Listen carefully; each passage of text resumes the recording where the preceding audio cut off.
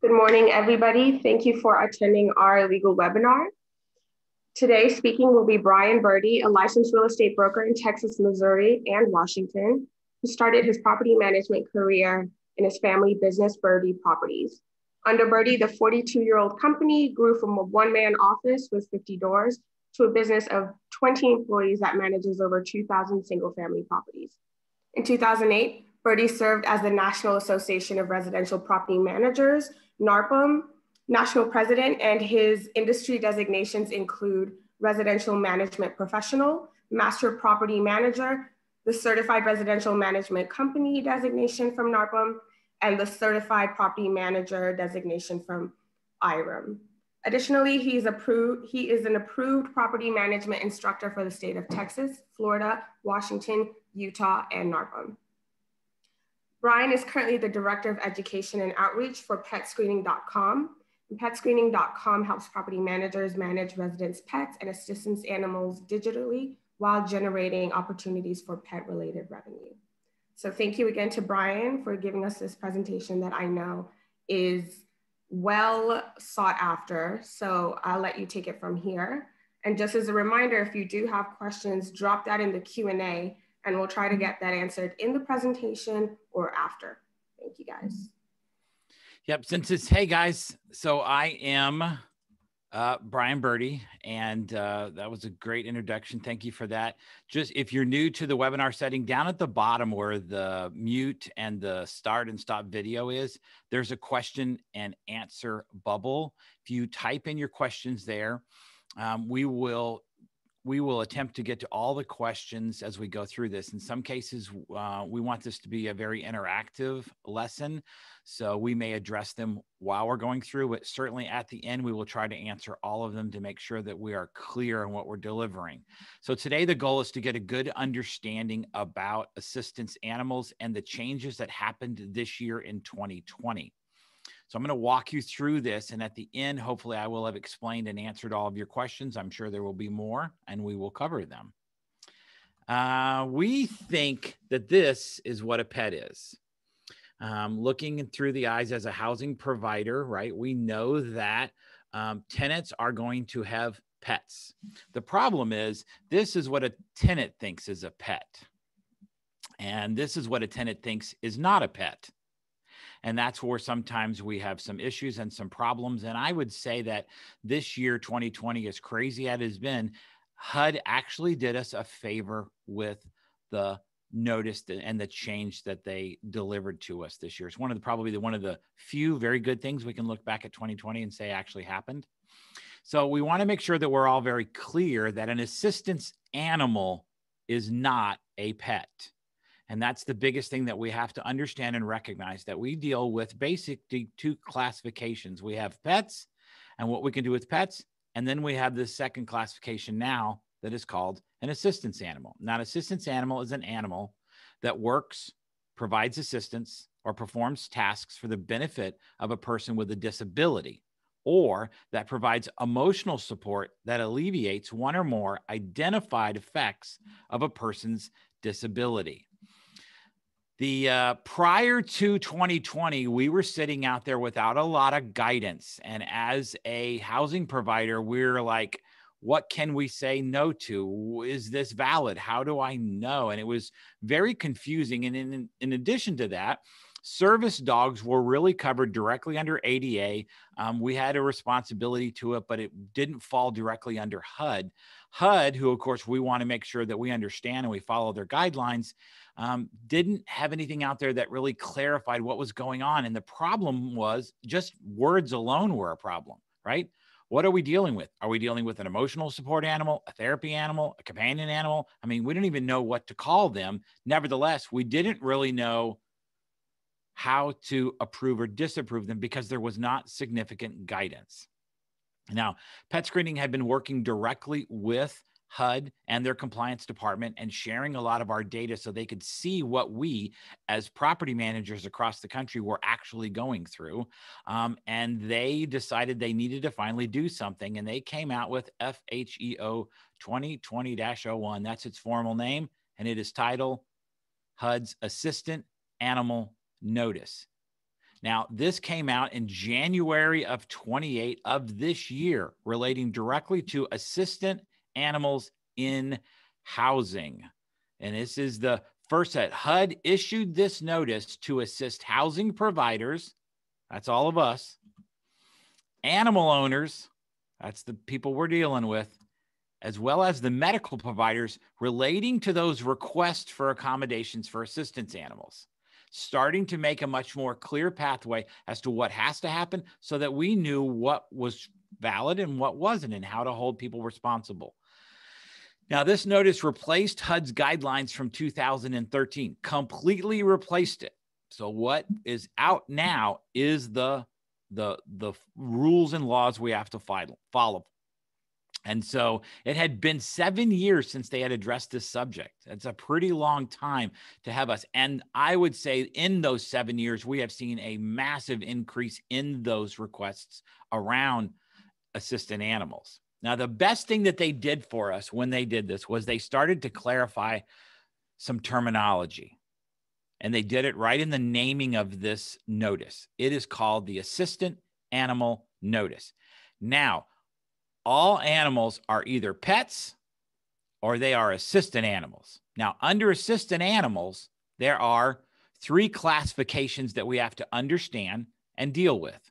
One of the biggest changes to this is that they pulled in the service animal underneath HUD and made it its own classification of assistant animal. So we are immediately responsible to all service animals under this notice under HUD directly now. Then there are support animals. And then there's a third classification that is called unique animal. I'll address that a little later because it is so very rare. So we know when we're talking here that we're really talking about dogs. So we've done over 48,000 reasonable accommodation requests at PetScreening in the last 3 years. I would say because of that, we are the most expertise in the subject matter. And this is the breakdown of what has come through.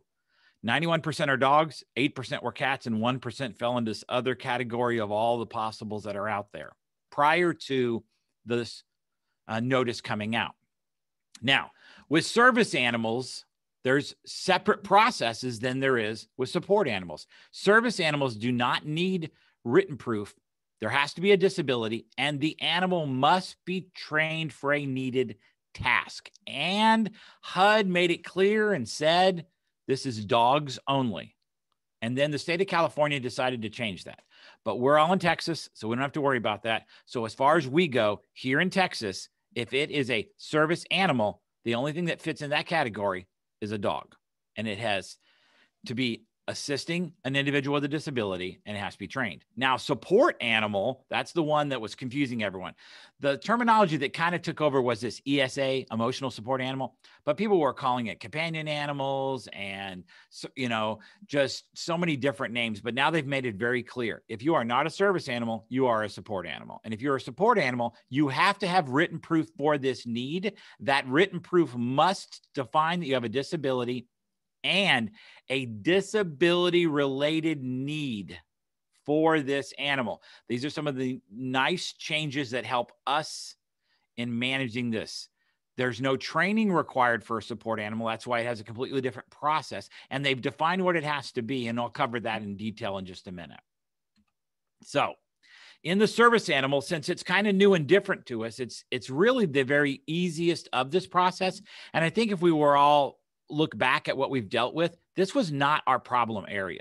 Service animals were pretty clear cut and they're pretty valid. Now, remember, all the rules that we share today have to do with you not obviously seeing the need, right?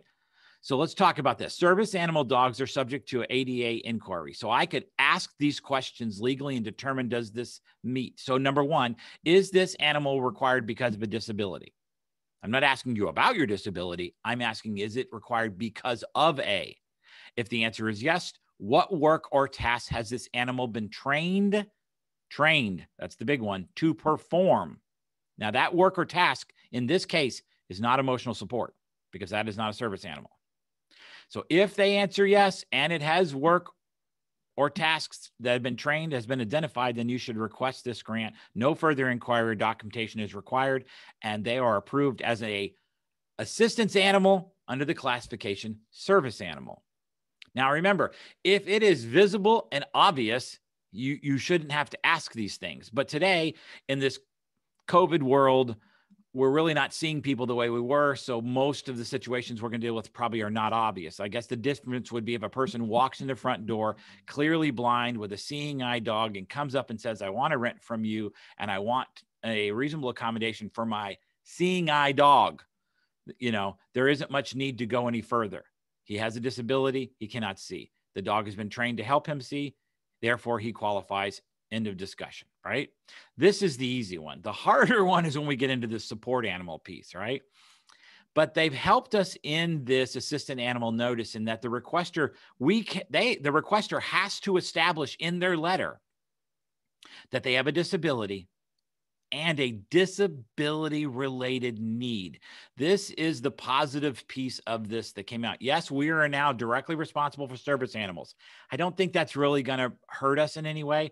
I think the benefit of this notice is really going to help us more than anything, because then we can determine, does this fit into the right type of animal? Because now with this, HUD has defined what kind of animal can fit into being a support animal. A support animal has to be a commonly kept inside of households. Those are things like dogs, cats, small birds, rabbits, hamsters, gerbils, rodents, fish, turtles, other small domesticated animals traditionally kept in homes for pleasure. Remember, it may sound crazy to you, but if they come with a medical provider providing the documentation, we're going to cover a little bit more what it has to do, and it meets that level of information and need, that they have a disability, and the health provider says that this animal falling into this category meets the support needed for that disability, there's no discussion here. That will become classified as a valid assistance animal under HUD guidelines, and then we have to treat them as an animal and not a pet. Prior to this notice, there was not this definition of what kind of animals, and that was driving people crazy because they were calling anything they wanted to. They also didn't define those letters as well. So this is really helpful for us, because now if it's not a non-domesticated animal, right? No reptiles except for turtles, no barnyard animals, no monkeys, kangaroos, or non-domesticated animals not considered common household pets. So clearly we've defined what we're dealing with. In the service animal, dogs, and in the support animal, domesticated typical pet animals. Like, at least tightened up that a little bit. Now, this unique animal is the new category. There are still, we could look and say, okay, I've got everything under control. I know what service is. I know what support is. I know what I'm dealing with here. But they, of course, have to have an exception because there are unique situations. And that's why they called it this. This is very unique. I doubt we will see it very often. It will be very, very rare, but recognize that it's there. And let's cover a couple of reasons why this happens. Reasonable accommodations may be necessary when there's a need for a unique animal, which involves unique circumstances. One, the animal is individually trained to do work or perform tasks that cannot be performed by a dog. For example, the monkey you saw, okay? That is a service animal that's designed to do things for that individual with a disability that's not a dog. So we're not going to call it a service animal. We're going to call it a unique animal. That's how it fits into this. There are also issues, for example, individuals who have allergies to dogs but need a service animal. If service animals have to be a dog and I'm allergic to dogs, then what do? So they will find other ways to provide an animal that can be trained for the task that's needed, and that won't be a dog. They will fall under this unique category. Okay. And also, and additionally, if without that animal, the symptoms or the effects of that person's disability will be significantly increased. Right now, this is very unique and you'll have to deal with it. Just know you can't sit here and say, hey, it's not a service animal because it's not a dog. Understand there is still a unique opportunity that you will have to deal with. I think it's very rare. I personally have never dealt with one. So the odds of it are very, not very strong that you're going to run into it. Be informed that it is there. Don't step into, a problem by denying them. When this letter came out, it was designed in two parts. One part was designed for us, housing providers, to understand what we now can and can't do, how these things fit in, how they're defined. And then the second part, which we'll talk about in a minute, is designed for the requester and the medical provider to tell them what they have to provide to us. It's great that we now have it where we can look at it, send them the HUD notice that states this. Here are the two big things they address that I think really help us. This is the power of this whole thing. There's this new word called nexus. We love this word nexus, right? It's not a new word, but it's a new word as far as us relating to assistance animals. There has to be a nexus between a disability and the need. That's the nexus, the need of this particular animal. A relationship or connection between the disability and the need for the animal must be provided. You can't just say, I need it. There has to, you know what I mean? The letter from the medical provider has to define that they believe that the need for this animal is required because of that disability. A lack of documentation may be grounds for denying a requested accommodation. It was very hard, not impossible, but much harder prior to this notice to really hold people accountable to what they were giving us. I mean, if they walked into my office 5 years ago with a handwritten letter in crayon, it was hard for me to say no. And so I would approve them. Today, it's very different. The second one is multiple animals. It tends to be when we see someone with an assistance animal, all of a sudden they have 2 or 3 or 4 or 6. You've heard these stories. Some of you have experienced this. This new guideline makes it very clear there must be an individual assessment of each request. Now, it doesn't mean you have to have a letter for each animal. You can have one letter, but in it, it must define the nexus for each animal. And each animal must serve a distinct and different need related to the disability. So let's use a very simple example. I've got an individual who's blind and has a seeing eye dog. That's a service animal trained for a task. He needs that. He also has epilepsy, and he has a service animal designed to warn him before he's going to have a seizure. Those are two distinct service animals. Both have a nexus between the disabilities that they have and the need for that animal. And if I were to get a letter defining this from his healthcare provider, right, stating that he needed both these animals for those reasons, then this would be approved without any problem. Many people just think they can just throw a bunch of animals on one letter and think that they can all then be support animals. You have to define for each animal the difference. This has led, this multiple animal requirement and the unique nexus that's required, this has led to holding people more accountable this year than anything else, I believe, and has led to a lot more non-approved requests authorized and supported by HUD because these are their rules. This applies to all assistance animals. So if you still have to prove this, whether it is a service animal, a support animal, or even a unique animal, everyone falls under this. This is where the power of this new notice is helping us as housing providers.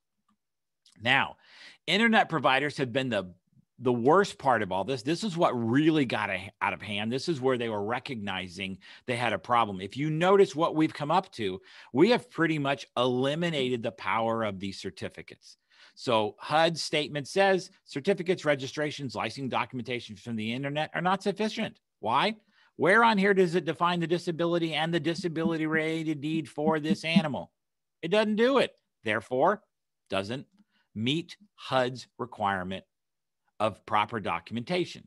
Now, letters from legitimate licensed healthcare professionals that are reliable if the professional has personal knowledge of the individual. Now, they covered this in January. So understand, today it seems like, of course, we'd have to deal with this. But I would say in January, we wanted face-to-face meetings. We wanted to know that this doctor or whoever met with this patient, right? Now, the intent of this rule was to focus on the personal knowledge and not the remoteness or internet source, right? We confirmed with HUD Enforcement Office that personal knowledge is not limited to face-to-face interaction. Well, now you throw COVID into the middle of all this craziness and nobody's seeing anybody face to face anymore. So we're all probably naturally making that adjustment. You are seeing a lot more online medical consultations, and we are seeing a lot more as that being the standard, but that's still providing the proper documentation. And these right here, immediately, if somebody submits that as their documentation, they are notified that it does not meet the HUD standards. We tell them what they have to go get. We don't tell them they're denied. We tell them to go get what's required. Now, in the second part, there was guidance for animal owners and the medical providers. It was important that one, right, all the rules were telling us what we have to do as housing providers. They also made sure that the animal owners themselves had to understand what they have to provide. It was directed straight to the animal owners and the medical providers. It's designed to help them understand what we as a housing provider needs. And it explains to the medical provider what is needed in their documentation. The provider and patient relationship, the type of animal, the disability related information, the unique animal need, that's that nexus piece, right? And the need for that particular animal. And that works for each one individually. And this is very useful to help us address deficiencies or those needed information, because we point directly back to this when we have to tell somebody, you are insufficient in providing documentation. Here's what you really need. And we point them directly to this notice, and it's up to them to go get what's needed. They're not denied, right? I would say that important part, you have to understand this notice. You can get this off the HUD website. I would read through it thoroughly if you're going to be processing this yourself, so that you understand the power you have to say yes or no. Now, of course, PetScreening believes we're the best solution because we're free. It's this eases and lessens disputes, right? Because you know how it is. When you can blame the law, you can't blame me. I'm not telling you no. HUD is telling you you don't have the right documentation. I'm sorry that you don't, and I can't change the rule. These are HUD's rules. That's what gave this thing so much power. We can point directly to this notice and hold them more responsible. What this has led to is an increase of quality assistant animal letters. Most of the medical profession call them ESAs still, because they're still learning this piece. But we need to know the HUD has defined this as an assistance animal, and we have seen an increase. Now, does this mean we have stopped everything and there's no more faking and cheating? No. Well, let's be realistic here. Just because we've set the rules, when you set rules, people will follow the rules and they'll be valid, and people will learn how to cheat and follow the rules. But when they follow the rules and they provide everything, you have no justification to deny them. And that window is still there. I would say it is harder than ever to cheat this, but it is not impossible. So what does this really, all these changes mean to us, right? Well, the guidelines do not alter. Brian, yes. Let me just interrupt before you move on. We Sure. have a request to quickly explain that nexus one more time. Okay. Hey, let's go back to that page. So it is required that their documentation, right, define that there is a relationship or connection between the disability that this individual has and the need for this animal. Now, let me explain what we're seeing in writing. Maybe this will help us understand a little bit better. And let's go to support animal, because you know that's what we see the most. We are realize that depression, anxiety is considered a disability. And COVID has caused a spike in this in our population. And if an individual has a medical provider who's sitting there with them and says, I believe that you really are in depression, one of the things we believe can help with that is a personal relationship with this animal. And they say that we believe this animal is going to help alleviate their anxiety, their depression, their lack of adapting to their surroundings. Those are some of the common things we see. When they define in the letter that they have the disability and that they believe the presence of this animal is providing the needed support for that disability, that's the nexus, right? We might not agree with it, but we can't say anything about it at that point. They provide the proper documentation that defines this nexus. That is, I have a disability and this animal is providing a required need. If we go back up to the support one where it defined what it did, including emotional support. And then the multiple is just that it has to happen with each individual. So I can't be a blind individual with a seeing eye dog who then has a second seeing eye dog, because that's two animals serving one task, right? If I have an emotional support animal because I have anxiety and this is the animal supporting my anxiety, I don't need a second animal to support the same anxiety. But if I also have some other disability that they define and some other need for a different animal, now I've defined two disabilities, two nexuses, or if there is a way for them to define that each animal separately and on their own way provides support for the disability that I have. That is what that power of nexus is. And it is on them. And the information that went out to the owners, it tells them they have to give it to us. The medical provider has to give us the right information. We have challenged many letters. They've gone back and corrected them. Most of the medical providers out there have also gotten education on this, and they understand what they have to do. And many of them have come up with, the format. The letters are much more formal than they used to be. And that benefits us because we can start to see, those that are valid and those that aren't pretty quickly. Just know that these guidelines do not alter or expand the housing provider's obligation under the Fair Housing Act, but they serve as a guide towards following the requirement of the law. Note that this was effective immediately. So this is already in place, January 28th. So we're almost a year into this. This is already in place, has been since January, and it was not retroactive. So you couldn't go back and say, I'm sorry, I approved you as a service or support animal, but you can't. But you can revalidate this on an annual basis. You can require anyone who wants to stay and renew their lease to go out and re-verify that they still have that need. It is not a need forever. Once classified as, generally your service animals that have been trained, because they still have the disability, the animal is still trained, that kind of has a longer lifespan because there's no documentation that has to be written. Support animal has a written letter. The rule is that letter is valid for 12 months. Now, during COVID, we expanded it to 18 months on approval, just simply because people were having problems, but we're past that. We're back to that 1 year window. So the doctor has to re-support that they want to do that. When many people go back, and we didn't used to do this as a property manager, I didn't, requiring my people who were in my property to go back and show me additional proof a year or two later, you're finding out the doctors do not support that decision any longer. And then that animal is no longer an animal. He's a pet if he wants to stay there. Now, we also have to look at just being fair. And in this situation, I had one just last month, right? I had an individual that came to me with a bearded dragon. It's a lizard about this big, okay? As an emotional support animal, met the qualifications a year ago. They signed a 1-year lease, and during their 1-year lease, this rule came out. Now, the rule says very clearly, no reptiles. But here they're in my property, the emotional support animal that was approved a year ago.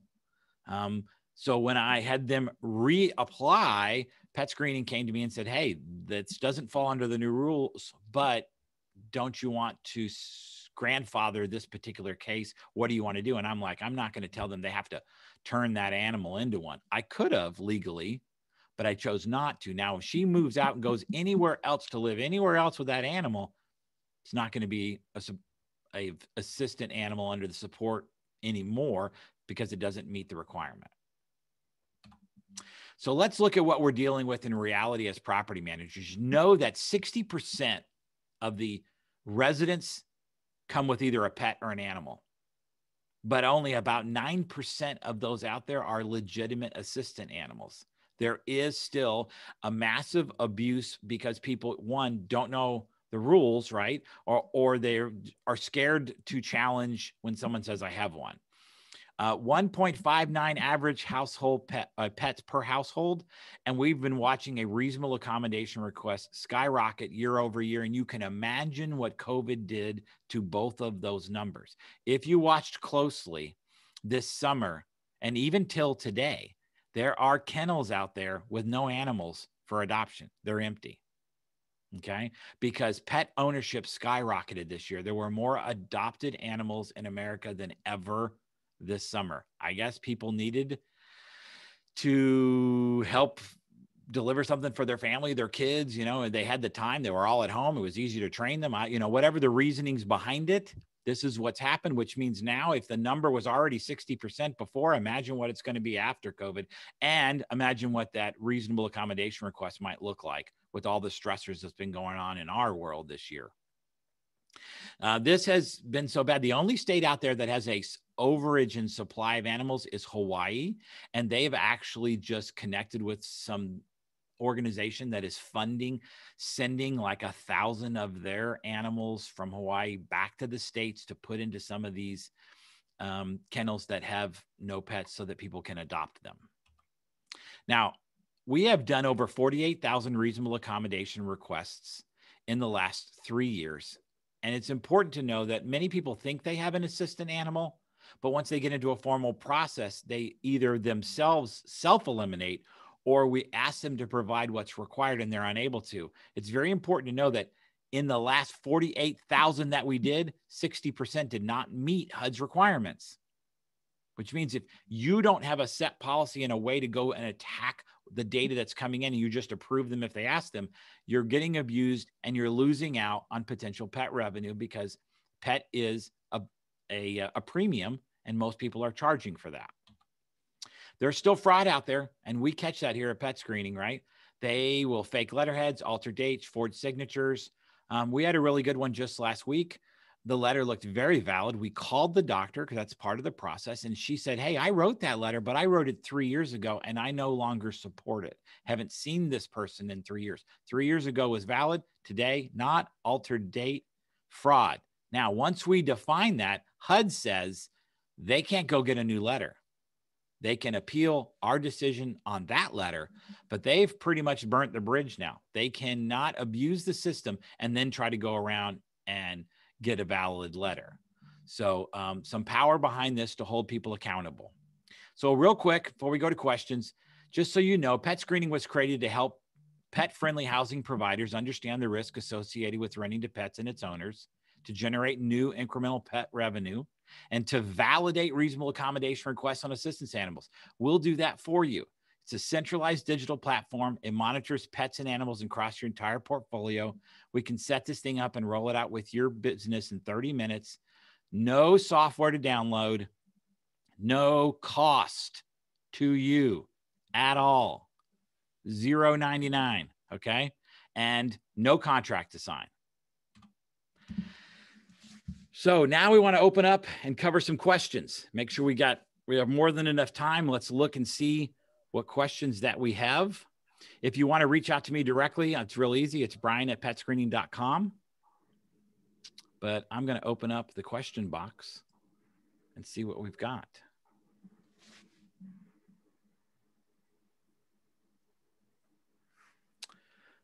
So we had one that says, hypothetically, we have an emotional support animal, in quotes, that's getting out of the fence, chasing and barking aggressively at neighbors, but not biting yet. But neighbors are worried they're going to. Is there anything that can be done? It's no different than them just having a dog. I would, just let them know they're responsible for his actions. Do know this: if he bites someone, the action of biting someone will invalidate in the future your ability to be approved as an assistance animal. In PetScreening, we're able to store incidences. Property managers will put that in if that were to happen, and then that would follow that pet around. I don't think that there's anything specifically that you can do except just telling them they are responsible and to do the right thing.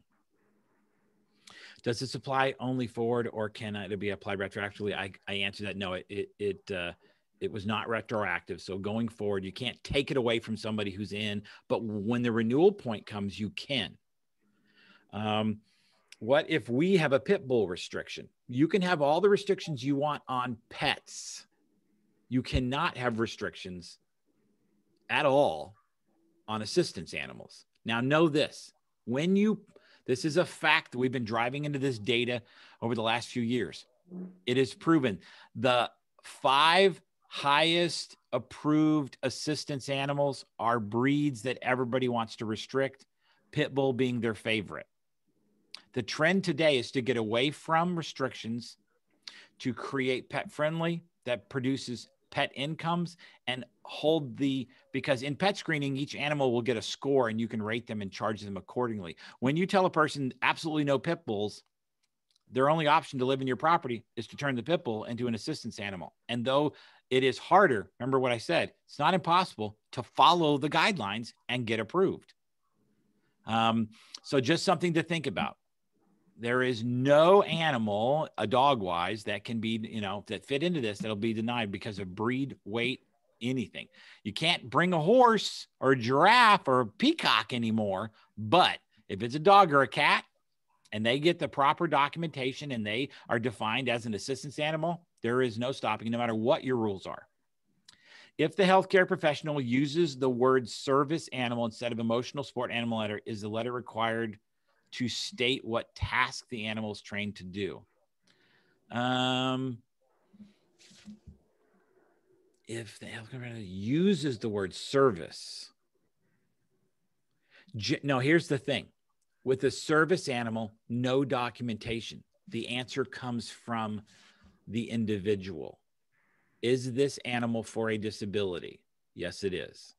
Can't ask why, right? Has it been trained? What task has it been trained to perform for that disability? This animal does this for me. Boom, done. No letter required. So when you see a letter, it's generally not a service animal. It is a support animal. And so there's no definition of training of tasks. Brian, can I jump in? Yep.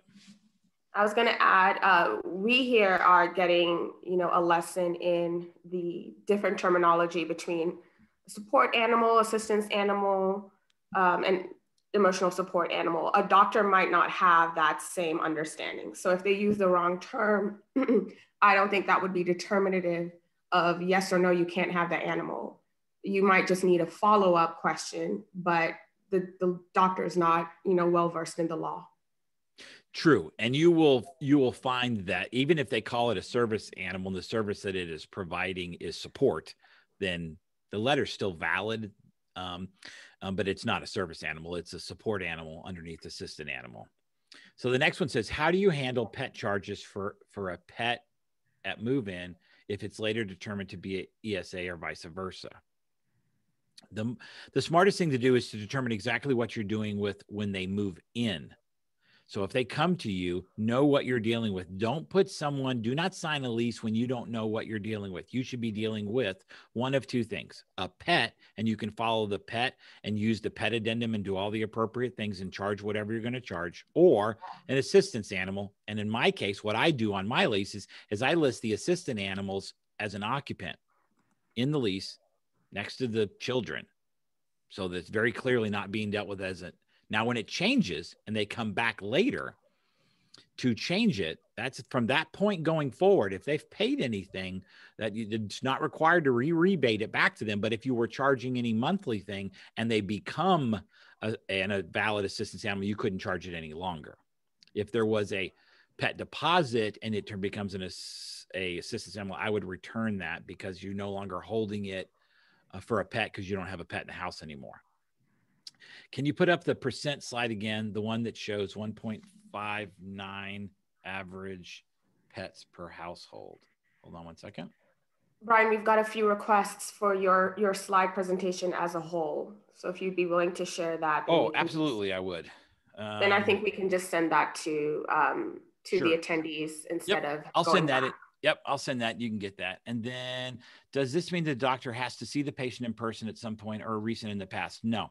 And before COVID, they had already defined that was in person was not required. And with COVID, you can imagine that's really never going to happen. So they have to have a personal knowledge. They can do that now via Zoom.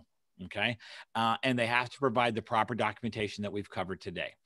Do we have to inform the tenant to have an annual letter from their doctor. You can tell them that they need to come and do it. What we do at PetScreening is they get a 1-year profile that they have to go back and renew every year. And if it's an assistance animal, there's no cost to them either and no cost to you. So it's an easy way to track that. But yes, I would require them to go and revalidate their situation when they have an assistance animal. I also do that with pets, because what you're going to find, we're finding a lot this year, assistant animals that can't be assistant animals any longer because they don't have the documentation to support it. They turn them into pets and start paying. They still stay there. They still live in the property. They just now pay for the right to have a pet there because it's no longer an assistance animal. Are animal deposits allowed for these categories? No. You can charge them nothing. We can't charge them to screen them. You cannot charge deposits, fees, no money. The last HUD discrimination lawsuit came out was based on them charging deposits because they said they charge everybody deposit, and they were justifying it because they would have the opportunity to get their money back. No.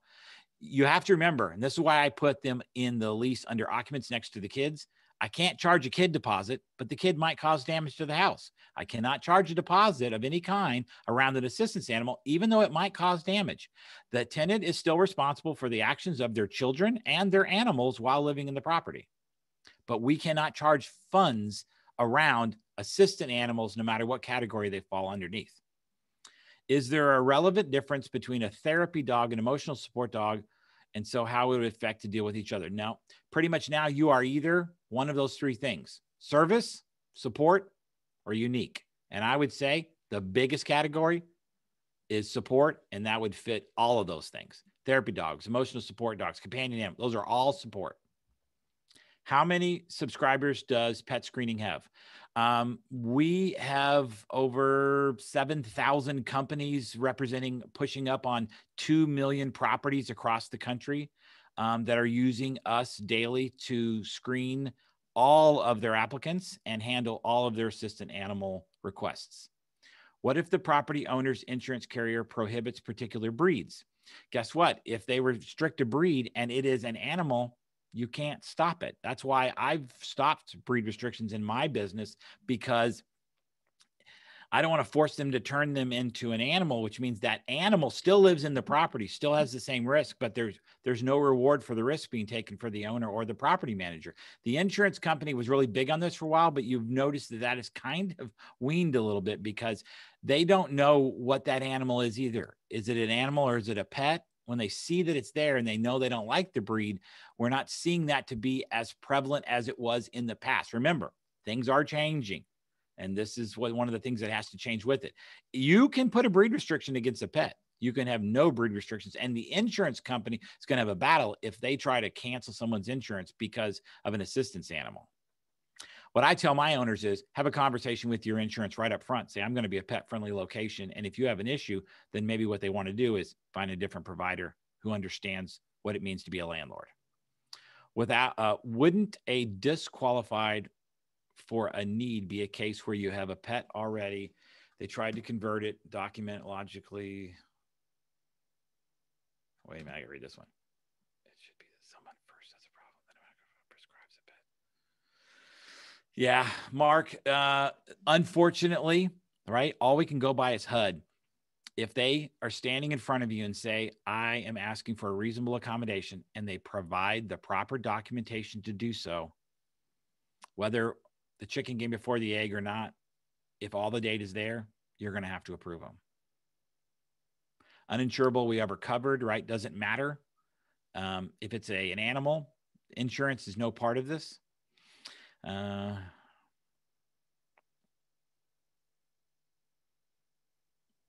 Yep. One said, would you recommend that we look at our investors and verify if they can allow dangerous breeds? I would say that today, because we're dealing with all of this, if we want to be, remember, the majority of your renters have pets.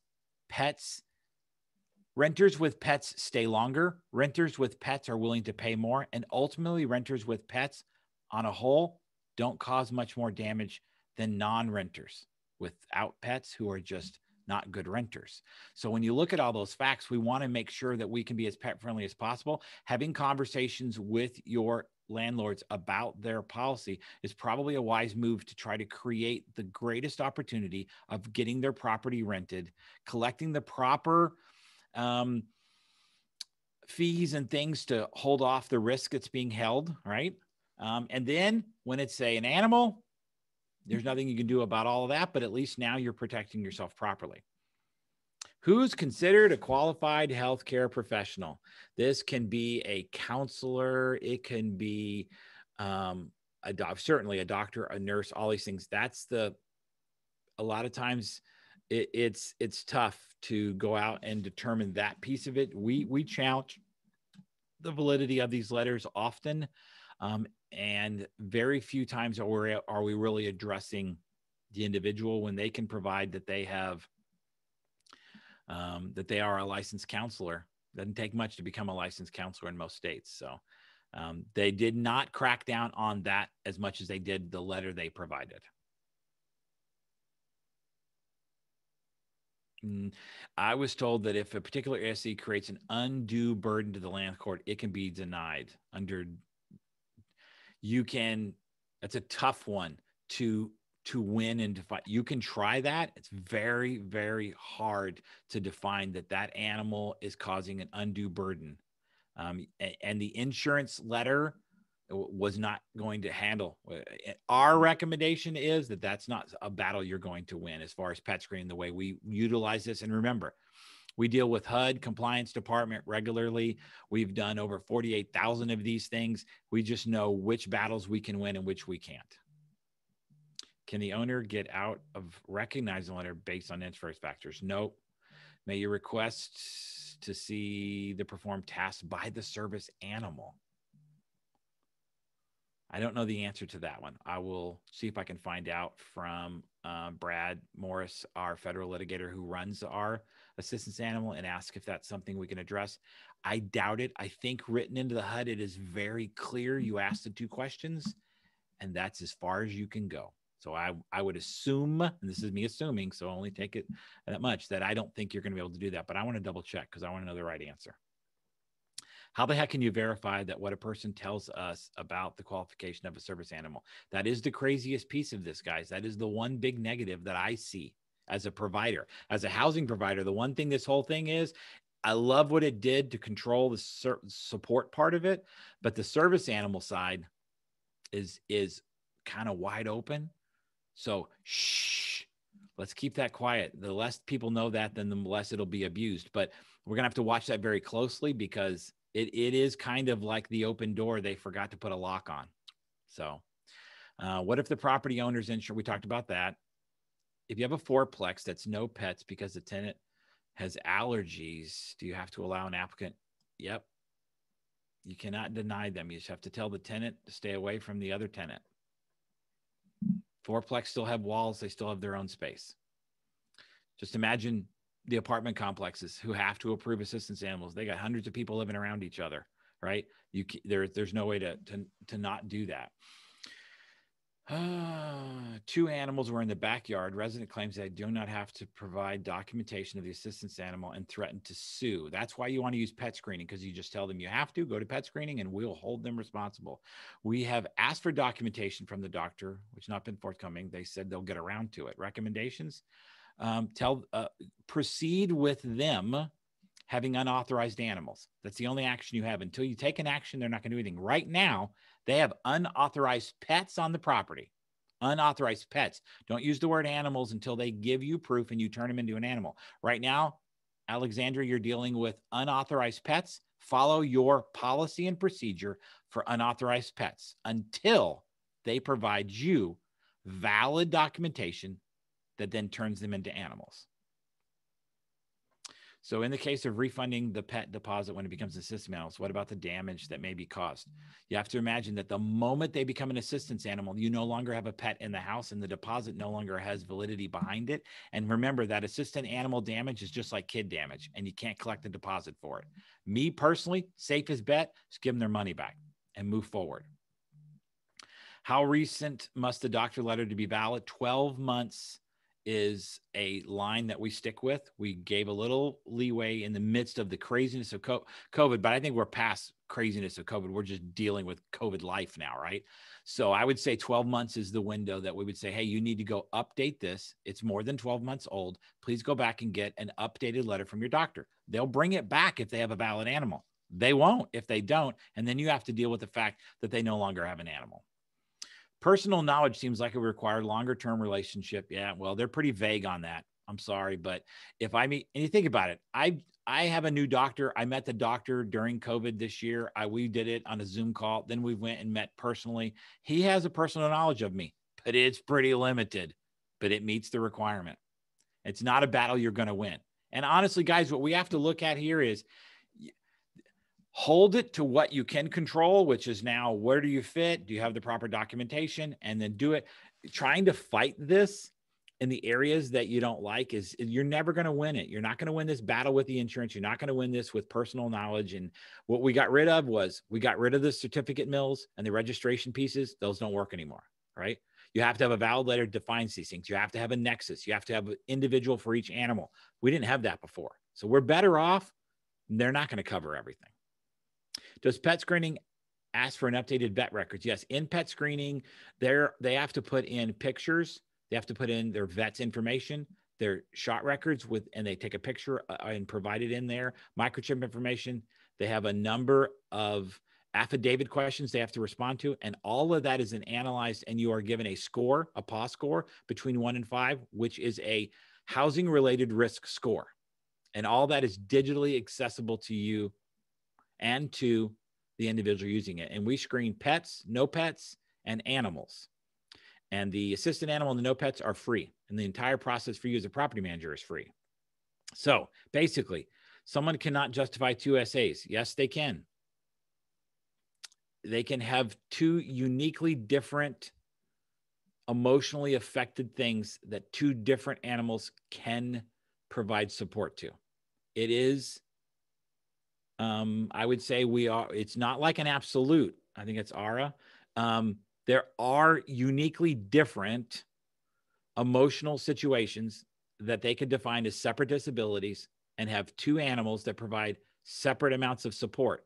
You're not going to find that as often. That is the one thing that I've seen. We have denied a lot of people on the multiples this year because their provider just doesn't see a need for them to have 2. They were writing them before, but now that they've gotten some rules around it, they're understanding what they're defining. They would have to tell me why. And that becomes a little harder. We can place a dog in the app next to the children as long as the pet is considered a support animal. Well, let's make sure we use the right words, Al. So when you determine you have a valid assistant animal, where are you going to list it? You can't put it on a pet addendum. It's not a pet. Don't ever call it a pet. Once it's an animal, it's an animal. To me, the safest place to put the animal is in the lease under occupant next to the children. And, everyone's different. There might not be children there, but in that block saying, right, Fido, dog, 2 years old, maybe even the breed, because now you are clearly listing them as a part of the family, not as a pet. It is an occupant of the property being treated with how you should treat an animal, which is different. How long does it take PetScreening to process a support and service animal application? Very good question, Angela. So when they provide all the proper documentation and fill it out correctly, we have a response back in 24 to 48 hours because we're validating the HUD requirement and then contacting the medical provider to determine authenticity of the letter. That's where we catch a lot of the problems. So if they don't provide everything, we tell them what they're missing. That, of course, slows the process, but that means you're holding them accountable. But generally 24 to 48 hours, and we're very good at staying at that number. You can watch exactly where it sits all the time. Can you charge a deposit based on weight and size? You can charge a deposit based on whatever you want. If it's a pet, you can charge fees, rent, deposits. You just set it up front. You can make differentiations based on size, weight, whatever you want to do. If it's a pet, there's no rules there, no protection. You just have to decide what you want to do. It seems that the HUD guidelines do not help get rid of doctors who write BS letters. This is true. You can still go out there and find a, whatever the proper word is, unethical individual who has a license, who basically wants to become a letter mill, and that they're going to meet with you and give you the proper letter. Remember what I said. We're catching 6 out of every 10 that are either self-eliminating or we're eliminating them. So we're getting rid of some, not all. It's not impossible to cheat this. And there's doctors who don't care. They just want to get paid. Repeat what you just said about the open door putting the lock on. I missed it. Brian, I think that was the conversation you had But the about service animals, right? Right, not telling everybody that kind of is. Oh, yes. Yes. The service animal is, as someone had kind of, when you look through all this, the scary part that there's a door that doesn't have a lock on it is the service animal piece. Because do you have a disability? Yes, I do. They don't have to prove it. Is this animal trained for what task is he trained for? He's trained to do this for me. Because it was under the ADA and they pulled it in, they didn't put any other controls around it. It potentially could be scary that they could abuse this, but I have not seen that all year. But that's why I said shh, because if we don't talk about it, maybe it won't happen. I require a photo of the pet with a standard pet. Can we require a photo? We require a photo in pet screening on assistance animals. And the justification is I need to know which one is the assistant animal. How am I going to know without, right? So in that process, and that is, HUD does not have a problem with it. Therefore, if you want to require a photo, you certainly can. It also gives us the ability, because I can take that report out of pet screening and send it to my maintenance guy so he knows who he's going, what animals he's going to encounter when he gets to the property. Because a click of a button, they can have that stuff to their email. What if the animal is visibly aggressive towards others? Would that not be a liability? Certainly. But remember, if he is, it is. We have to hold them responsible and call animal control if he bites someone, go through the legal process. We are not in the position to be able to stop anything here. If they meet the requirements and they be classified as an assistance animal, even if you feel like it's aggressive, he's still moving in. Now, when he does something wrong, then you got to hold him accountable for that. Can't assume he's going to do something wrong until he does. He could be scary and noisy. Now, you can hold him responsible. You got to have rules around there, right? Especially in multifamily situations. They got to have rules around noise, right? Aggressive actions. But until they bite someone and it's an assistance animal, you don't really have a lot you can do. Are you allowed to disclose to other tenants that the animal is an assistance animal? For example, if it's a breed or type we don't allow. Generally, one of the positive things that we've seen by using pet screening is that when individuals come in and everyone goes in it, they start to realize there's 3 classifications of people here: people who don't have pets, people who have authorized pets, then we have assistance animals. And if I see an animal here that's an unauthorized breed, they're either wrong in having it, or they probably fit under assistance animal. It is not wrong to say that individual has a valid assistant animal. That's all you have to say. And that's not sharing something you can't. That is a classification of that animal. And then that's the end of that. And they should have an understanding of that if they've gone through a process and were asked those questions.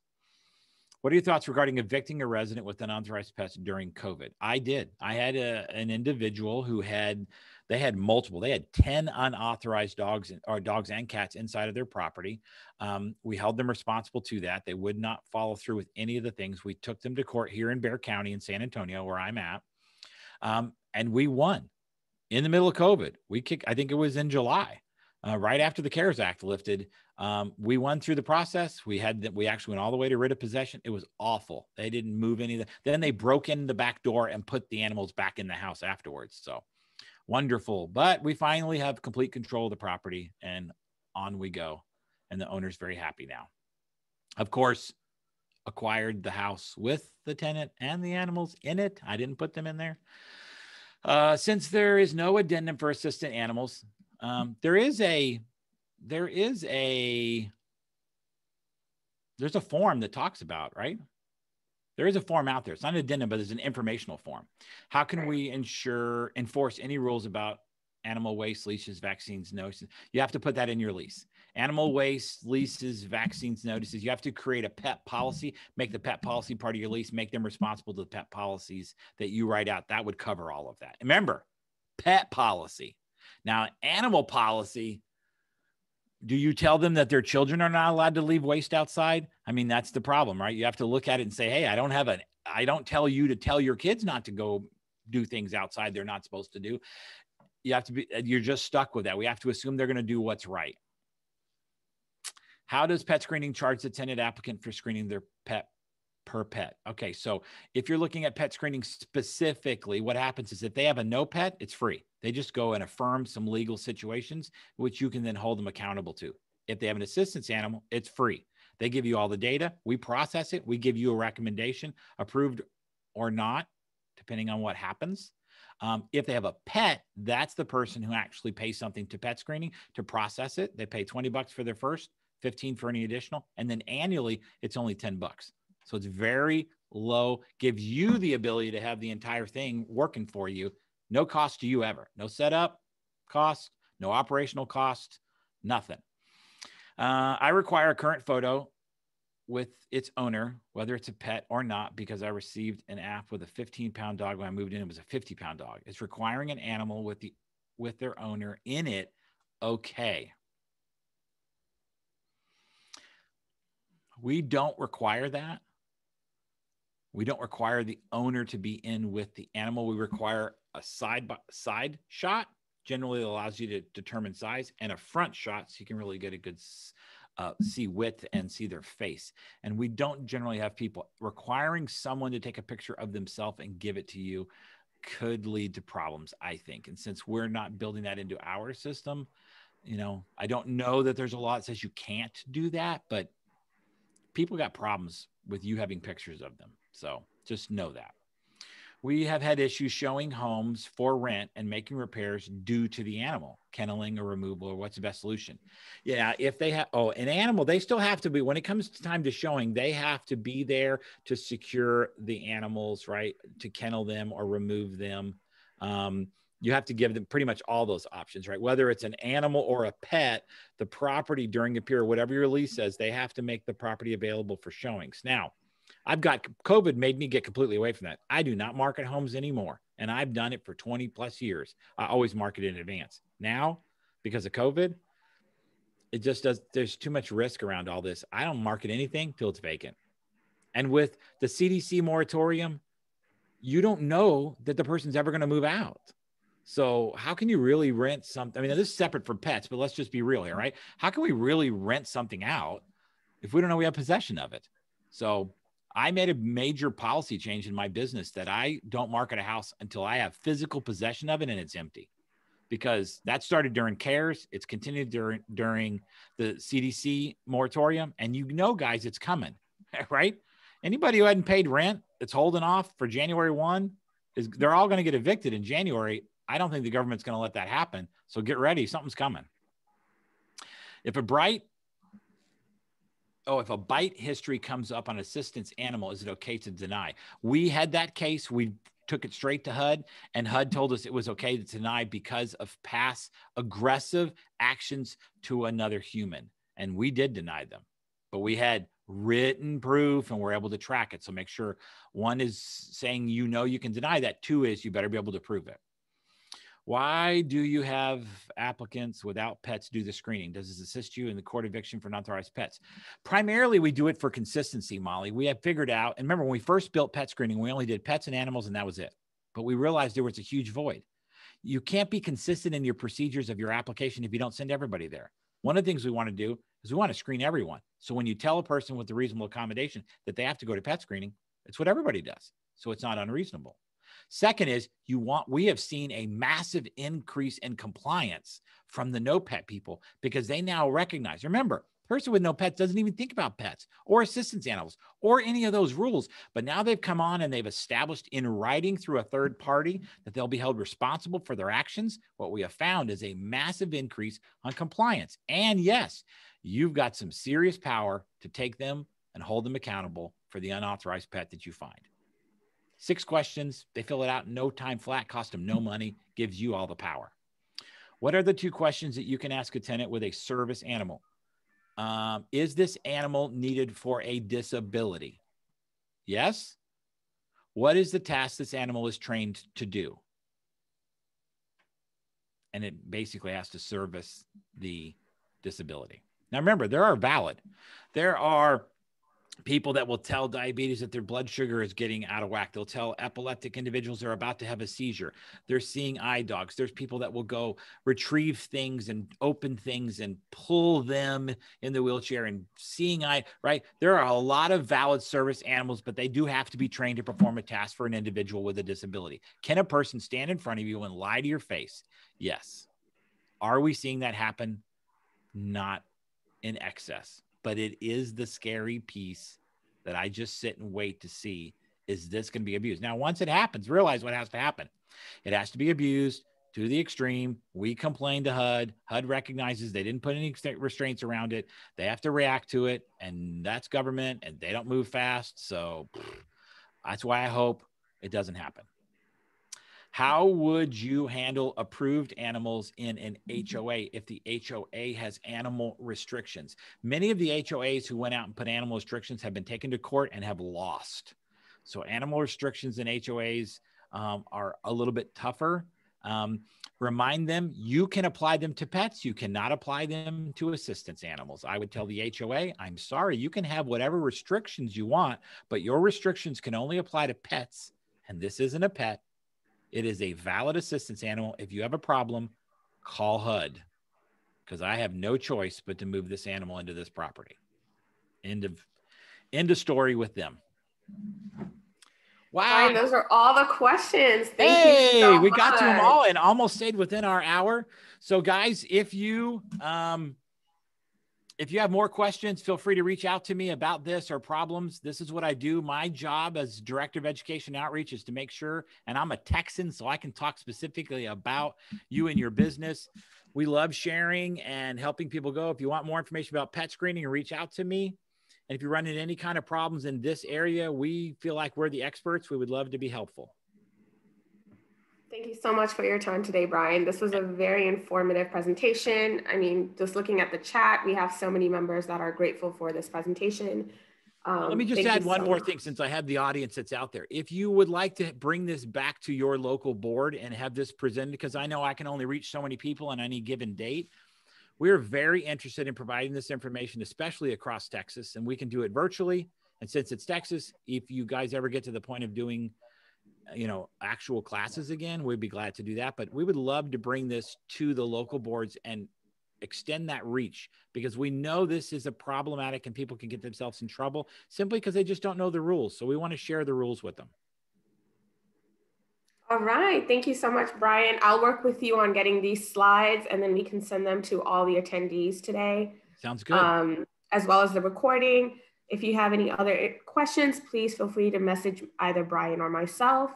And thank you, and have a great weekend and Thanksgiving holiday. Yes. Thanks, everybody.